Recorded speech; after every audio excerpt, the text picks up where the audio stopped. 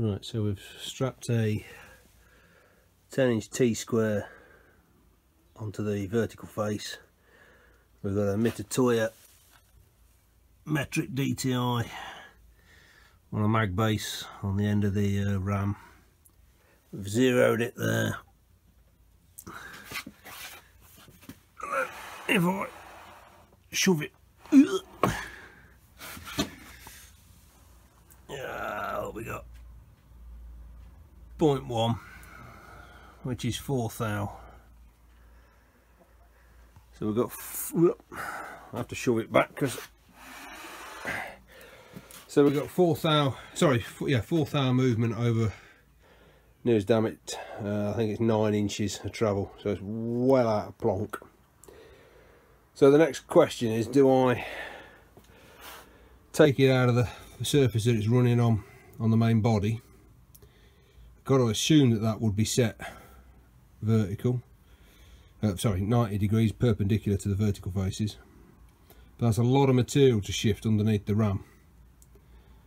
So if you work on the basis of from that point 9 inches back, it's got to be 4 thou down, and then translate that to the next 20, till 22 inches back, I'm going to be removing way too much material.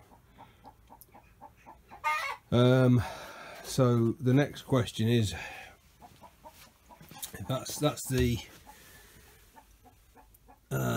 box fits on there. It's upside down at the minute. Box fits on that face.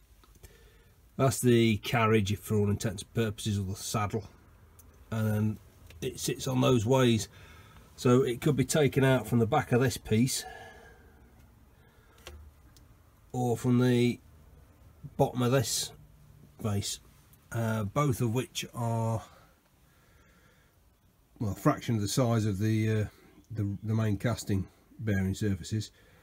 The clamping positions on there are obviously a lot,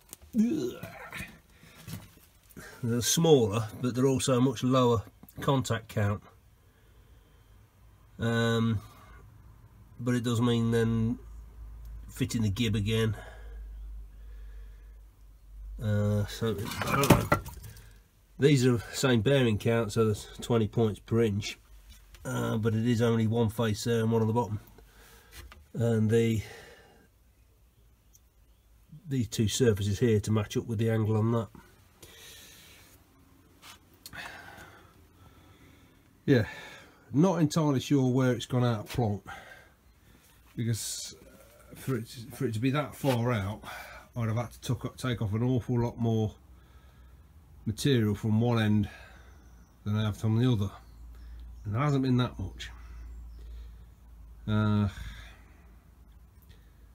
As a guide, one of the comments from Richard King, Scraping Extraordinaire, he's put in some very helpful points, which is that when this is in its forward position, the nose of it, front end, should sit around 1 thou higher than at 90 degrees. So if you say that the maximum stroke's 14 inches, and the maximum stroke is 14 inches from that face, so it's only actually about 10 inches, not much further than I've got it out there. It's another 1.5 inches, I think.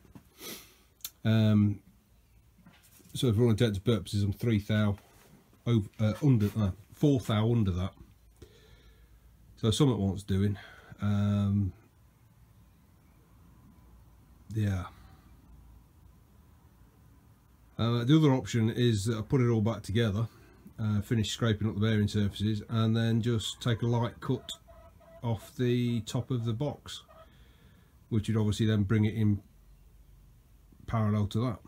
And I thought it'd be 4 thou at the far end and next to nothing there. So if it took a 6 thou cut, it's not a big job.